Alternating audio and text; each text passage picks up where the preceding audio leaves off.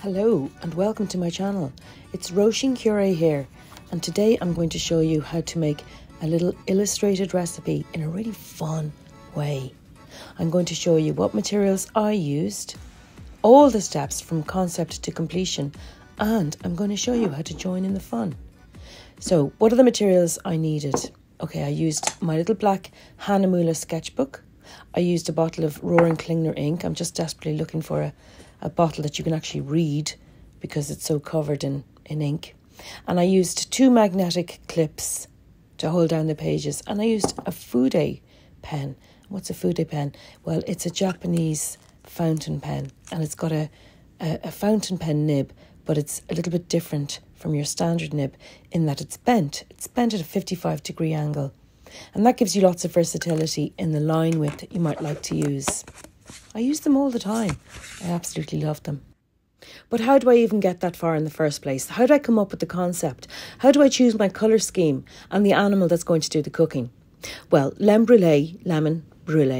creme brulee is very yellow in colour, and I figured a blackbird would be the ideal little animal to do the cooking. And blackbirds have got bright yellow eyes and bright yellow beaks, and I thought all in all they're just right.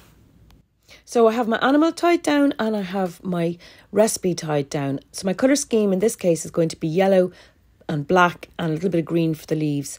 And then I write down the recipe in my diary or in a scrap of paper, and I scribble out some shapes of the bird doing various bits and pieces.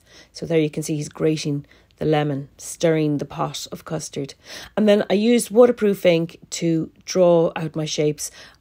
First of all, I draw them in pencil, and then I draw on top of them with waterproof ink, because the next step is to paint them. These are my watercolour paints, and I've got all the colours I'm going to need.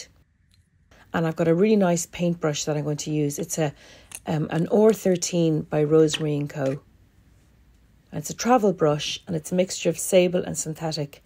And it's ideal because it covers so many bases. I've rubbed out the pencil lines and I'm starting to colour in the bits of yellow. I suppose I'm starting with the yellow partly because it's nice to use the lighter, cleaner colours when your water is still nice and fresh, but also partly because I sort of want to get my feeling going for the colour scheme. So I'm painting everything yellow, the little beaks, the little eyes, and now I'm using a deep Payne's grey for the bodies of the little birds. And I'm using velvet black as well, just because I want to have it looking pretty black. So I think they look very blackbirdy. So these are all little sketches taken off the web of birds in action. They're all done from photos of birdies in flight.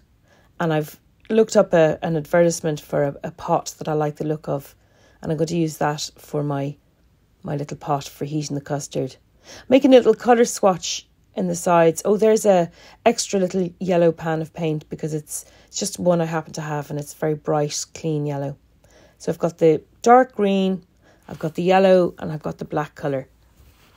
And I've got yellow ochre, burnt sienna, kind of a mix. And then I didn't like the colour of the pot, so I painted it in dark green and added that Aquarius green in the corner. And then I drew some eggs because there's a lot of eggs in creme brulee. And then I thought, well, I better bring the egg colour in. And then I drew a pot of cream. But in the end, neither the colour of the eggs, that's supposed to be the colour of the eggshells. I didn't use the colour of the eggshells, and I also didn't use the drawing of the little pot of cream. What I did was I drew a jug for the cream, and I kept it simple in that way. So here's my ink, Diatramentus Document Brown. Now it's time to go to my next sketchbook, which is a 250 gram Hahnemühle A6 sketchbook. Now you can see where I wrote in ladle in the hot cream and stir. Well, that's because I hadn't read the recipe properly. So I had the whole thing painted, as you'll see in a minute. I had the whole thing painted, and then I had to go back to the sketching stage and adjust the writing. So once again, I'm adding yellow for the eyes and yellow for the beak,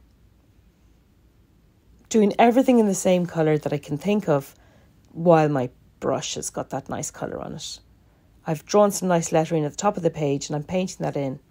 And you can see a little bird song coming out of the blackbird's beak. That's because I'm trying to channel what a blackbird person is like, if you know what I mean.